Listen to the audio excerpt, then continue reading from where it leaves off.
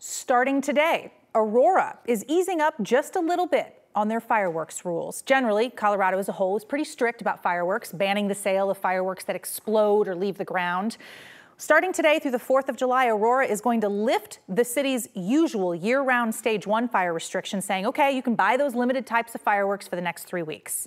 Aurora Fire Rescue waited to make that decision until they knew there would not be an environmental fire risk. Nearly 20,000 fires in the U.S. every year are caused by fireworks. It's according to the National Fire Protection Association. The group says almost 30% of those fires happen on the 4th of July. Last year, on July 3rd, Aurora Fire says fireworks that were improperly thrown away in a trash can reignited and caused a fire at a townhome complex.